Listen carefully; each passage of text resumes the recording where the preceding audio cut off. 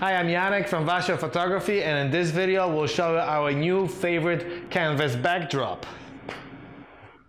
So earlier this year we saw for the first time the new Savage canvas backdrop at WPPI in Las Vegas, and we instantly fell in love with it. There were a few reasons why we love these backdrops so much. One, all the canvas backdrops are hand painted, and as you can see there's very subtle tone changes across the background, and they do come in two sizes. One is the 8x12. This is this one, so you can see the size, how it looks, and this is the 5x7 backdrop. The paint is very nicely distributed across the canvas backdrop, and it has still a very nice texture, so it kind of maintains the texture of the canvas after being painted, I'm sure, multiple times, you know, for a few layers, and then to have a nice tonality in these backdrops. The smaller one, the smaller backdrop, which is the 5x7, we usually use them for 3/4 portraits or headshots. We also use this backdrop on location during Comic-Con here in San Diego. And then the big one, this is the 8x12. This can be useful for full body portraits, or we combine sometimes the two backdrops together to form a corner. Basically we have two backdrop stands, one for the shorter one, and this is the longer one for the larger backdrop. And we use like a corner setup for our portraits. The backdrops, the canvas backdrops from Savage, they come in 7 colors. This is, I believe, the ash color, and this is the Eclipse backdrop. We also have another one here. This is, I believe, the Marcella it's called. Let me just show you quickly how this color looks in real life. So it's a little bit kind of reddish feel of this backdrop. Actually, this one, and Sasha corrected me, but this one has more of a red wine. I think it's between red and purple feel, but it definitely has a red wine kind of tint to it. So I'm gonna fold this one back. A few things that are really cool about these backdrops. So one, they do have those Velcros at the end. So when you roll this backdrop, it's very easy to close them and just hold it like that. The second thing that's really nice about these backdrops is the metal tube that those backdrops are attached to. And you can see on the top, those are the metal tube for the backdrop. They actually provide a lot of stability and durability to these backdrops. Basically, you don't have to risk for the main tube to break or anything like that, you know, due to its weight. They put a very solid, I don't know if it's what kind of material it is, maybe it's aluminum, but it's very hard, very solid tube for the background. And then the last thing that is really cool about it is at the bottom, and you can see also in the ones that are already hanging here, at the bottom of the backdrop, there are the attached boards here. And these boards are helpful when you roll it, so that, you know, the canvas roll nicely on the roll. But what's more important, that when you roll down this canvas, this serves as a counterweight for the backdrop. So you don't have to attach any weights to the bottom of the canvas, because the board serves this purpose. So it's actually very useful, and it actually stretches the canvas very nicely to the bottom. You see here on the other side of this canvases, let me show you here. So in this corner setup here, you can see the boards are in the bottom. So they nicely pull the weight of the canvas. If, for example, you do a full body and you don't want to display the board in your photo, basically what you have to do is just pull this canvas and roll it the opposite way. So it's like something like that. and bring it down a little bit, and this way you will not see the board in your photo. It's going to be kind of like a nice smooth transition to the floor. So those are the main things about the canvases. As I mentioned before, we use this one on location on the street here in San Diego during Comic-Con. It actually performs super well, and in just a couple of seconds I'll show you different examples of how we shot against the Savage canvas backdrops. So let's go and jump into the photos now. Okay, so these are some sample images that we shot against the Savage background, the canvas backdrop. The first two, so let me just put them together.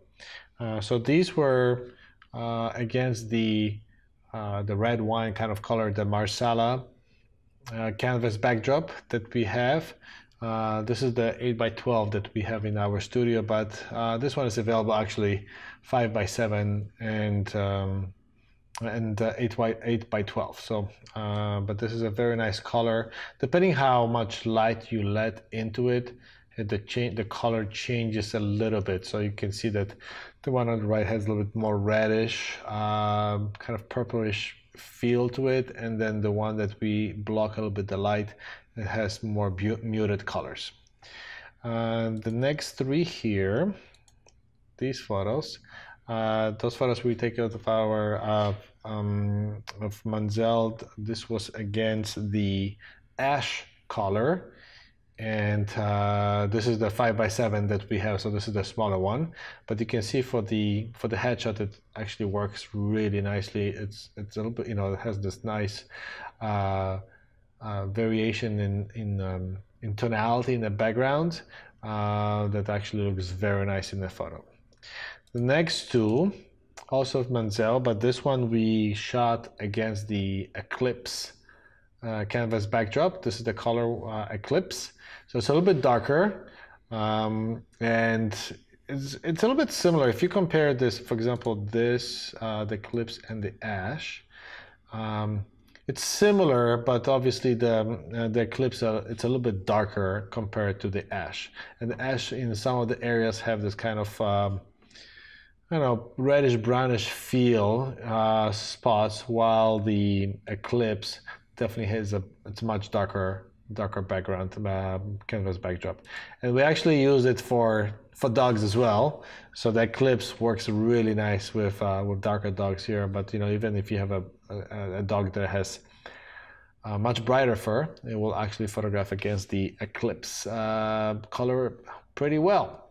The next few, those are the ones that we mentioned that we photographed during Comic-Con here in San Diego.